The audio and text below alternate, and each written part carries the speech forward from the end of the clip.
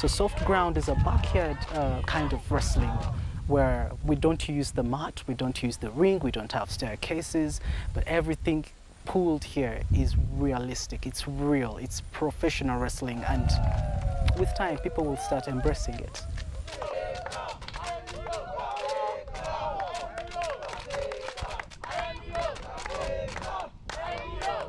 We were watching those of the whites, but we never knew that one day also we Ugandans could get the chance of having wrestling in Uganda.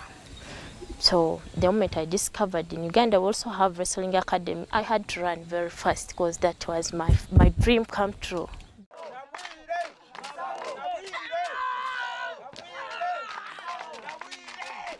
Most of the people think that we ladies, we cannot manage that.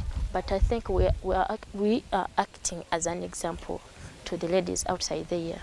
Yes, we are still pushing, and we shall continue pushing. 5, 6, 7.